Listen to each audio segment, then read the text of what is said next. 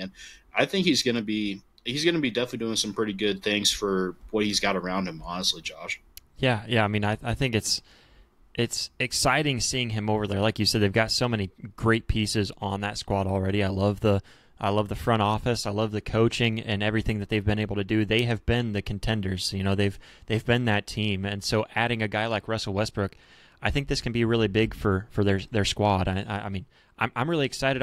I've always been a Russell Westbrook fan.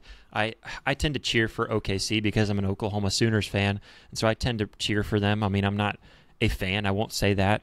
But went back whenever he was on OKC. I was a big Russell Westbrook fan and cheered for him. And then of course watching him be that triple double king and everything that he was able to do. We know that he's a great player, right?